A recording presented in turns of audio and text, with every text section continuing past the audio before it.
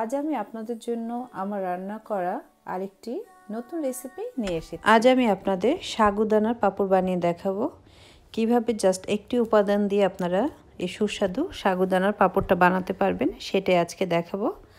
এজন্য আমি মেজারমেন্ট কাপের 1 কাপ সাগুদানা নিয়েছি এবং আমি একটু কালারফুল করব, এজন্য ফুড কালার নিয়েছি এবং লাগছে আমার সল্ট। আমি 1 কাপ সাগুর জন্য আমি 1 টিস্পুন সল্ট ইউজ করব এবং কেকের ক্রিমে আমি যেই কালারটা ইউজ করি সেই কালারটাই আজকে আমি ইউজ করব। তো আমি এই টাইপের সাগুদানাটা নিয়েছি। সাগুদানা কিন্তু বিভিন্ন টাইপের থাকে, আপনারা যে কোনো টাইপসের সাগুদানা দিয়ে কিন্তু এই পাপড়টা বানিয়ে নিতে পারবেন। আমি 1 কাপ সাগুদানাকে এখন ভালোভাবে ধুয়ে 1.5 কাপ পানি দিয়ে 1 ঘন্টার জন্য ভিজিয়ে রাখব। 1 ঘন্টা পরে আমার সাগুদানাটা ঠিক এই টাইপের হয়ে আসবে। যদি আপনাদের এক্সট্রা পানিও থেকে থাকে নো প্রবলেম, পানি সহই আপনারা এটাকে সেদ্ধ বসাতে পারবেন। তো আমার পানিটা পুরোপুরি শুষিয়ে নিয়েছে। এখন আমি একটা প্যানে সবগুলো সাগুদানা নিয়ে নিচ্ছি এবং মেজারমেন্ট কাপের 4 কাপ পানি ইউজ করব এবং সাথে দিয়ে দিচ্ছি 1 টিস্পুন সল্ট। আমি টেস্ট করে দেখেছি সল্টটা 1 কাপ সাগুর জন্য এবং এই পরিমাপ পানির জন্য পুরোপুরি পারফেক্ট। আপনাদের কাছে যদি কম বেশ মনে হয় তাহলে কিন্তু বাড়িয়ে কমিয়ে নিতে পারেন, নো প্রবলেম।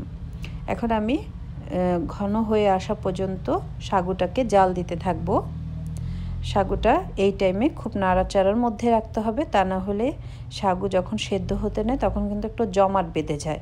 তো এই টাইমে একটু বেশি বেশি নাড়াচাড়া করে নিতে হবে। আমার সাগুটা কিন্তু অনেকখানি ঘন হয়ে আসছে এবং পুরোপুরি কিন্তু সেদ্ধ হয়ে আসছে। এখন আমি সাগুদানার সল্টটা একটু টেস্ট করে নেব, সল্ট ঠিক আছে কিনা, এবং আমার এই কনসিস্টেন্সিটা কিন্তু ঠিক এই রকমই থাকবে।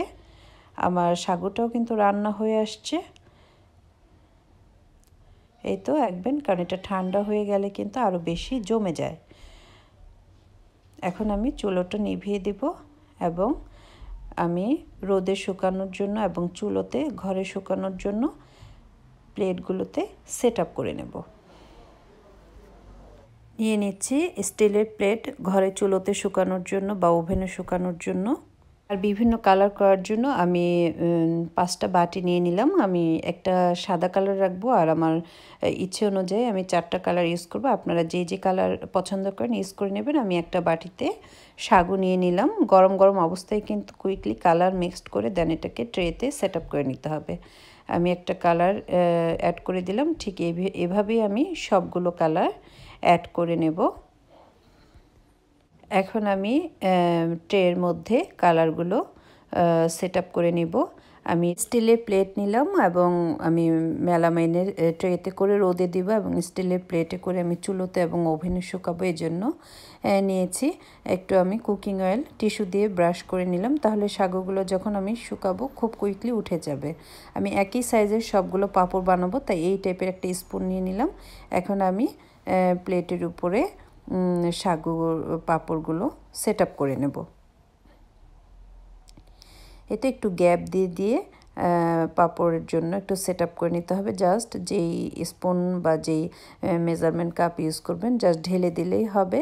এটা আস্তে আস্তে একটু ছড়িয়ে যাবে এবং শুকানোর পরে কিন্তু একেবারে ক্রিপসি টাইপের থাকবে। তো এভাবে আমি স্টিলের প্লেট এবং কয়েকটা ট্রেতে সাগুগুলো সেট আপ করে নেব। আমি প্লাস্টিকের ট্রেতেও কতগুলো নিয়ে নিলাম।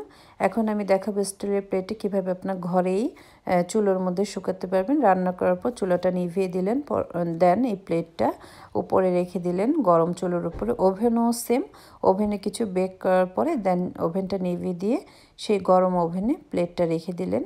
এভাবেও কিন্তু খুব সুন্দর পাপড় তৈরি হয়ে যায়। আমি বাকি পাপড়গুলো গার্ডেনে রোদে দিয়ে দিলাম। আপনারা যারা বাংলাদেশে আছেন অবশ্যই নেটের কভার উপর দিয়ে করে নেবেন। শুকানোর পর পাপড়গুলো কেমন হয়েছে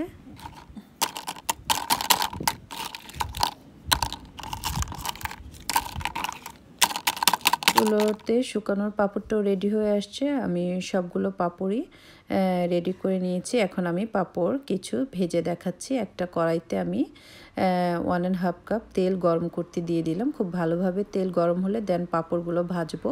আর একটা প্লেটে টিস্যু সেট করে নিলাম। পাঁপড় ভাজার পরে টিস্যুর উপর রাখবো যেন এক্সট্রা তেলটা শুষে নেয়। এখন আমার তেলটা কিন্তু গরম হয়ে আসছে। আমি একটা করে পাঁপড় দিব এবং 1 সেকেন্ড টাইমের মধ্যেই কিন্তু পাঁপড়টা রেডি হয়ে আসে। এই তো আমার পাঁপড়টা কিন্তু খুব ভালো ফুলে এসেছে। এভাবে আমি সবগুলো পাঁপড় ভেজে নেব। আমার সবগুলো পাঁপড় কিন্তু ভাজা হয়ে আসছে। আপনারা এই তেলটা পরবর্তীতে আবার ইউজ করতে পারবেন পাঁপড় ভাজার জন্য। এই তো হয়ে গেল আমার কালারফুল সাগুদানার পাঁপড়। খুবই টেস্টি পাঁপড়টা। আমি একটা পাঁপড় ভেঙে দেখাচ্ছি কেমন হয়েছে পাঁপড়গুলো।